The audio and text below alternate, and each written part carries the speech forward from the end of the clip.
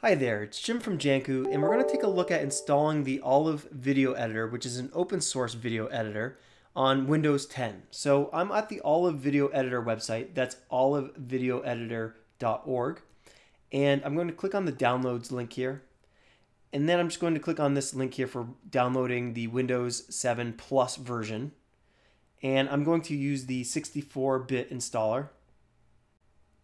You can see that the download's starting here, and it's downloading this exe or executable file here.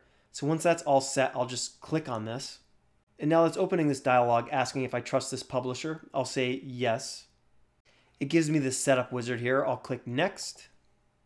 I'll say that I agree to the terms of the licensing agreement.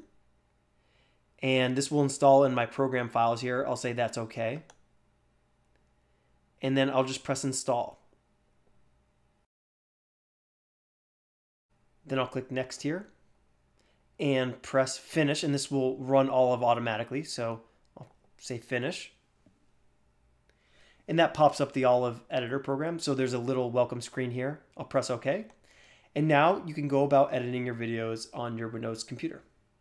Thanks for watching this video. If you're interested in more Olive tutorials in the future, please subscribe to our channel and we'll be doing more of these. So stay tuned. All right, thanks. Bye.